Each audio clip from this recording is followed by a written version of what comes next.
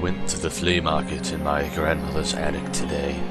and I saw a copy of Guild Wars 2, and I remembered playing it when I was a kid, so I bought it immediately and was really excited. I took it home and I blew on the cartridge and put it in my old PlayStation 4 that I had to find the cables for, then I turned it on. I got to the login screen and immediately started feeling uneasy and scared because the music was a little weirder than I remembered it, but then I got to the character select screen and everything was normal. So I started playing the game for a little bit, but then I decided it was time to try making a new character, and then my game started to lag and the music stopped playing, and then I got to the character select screen and my heart sank because I saw this.